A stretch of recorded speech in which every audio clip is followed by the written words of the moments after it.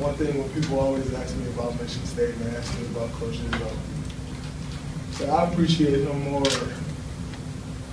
in the person that he helped me realize I needed to be, rather than the basketball player.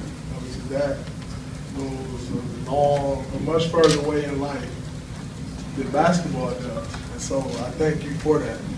I mean, coming to Michigan State, I was a boy who, as you know, most 18-year-olds are, don't really know who you are. You don't really know your identity. You're trying to find yourself. You think you're a man, but you're really not.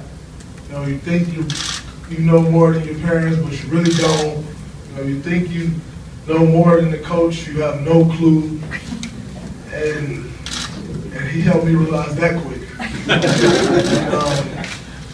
It's just been great. You know, the things that, you know, Michigan State is, just the route that it's given me, the platform that it's given me to be successful.